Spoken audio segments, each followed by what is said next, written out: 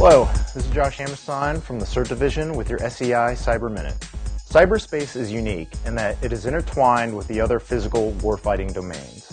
By providing soldiers with a greater awareness of specific lethal and non-lethal cyber tactics available to them, we can expand their arsenal and provide more options for ensuring mission success.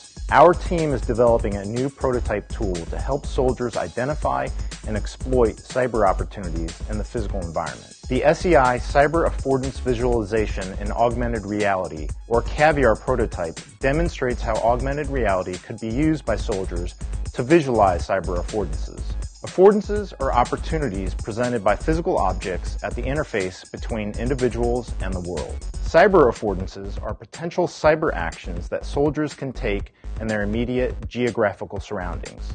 Caviar employs a head-worn device that displays virtual content to soldiers as 3D graphics overlaid on the real world. The information identifies specific actions soldiers could take related to objects in their field of view, such as downloading electronic information from a computer, exploiting a router vulnerability, or disabling an alarm system.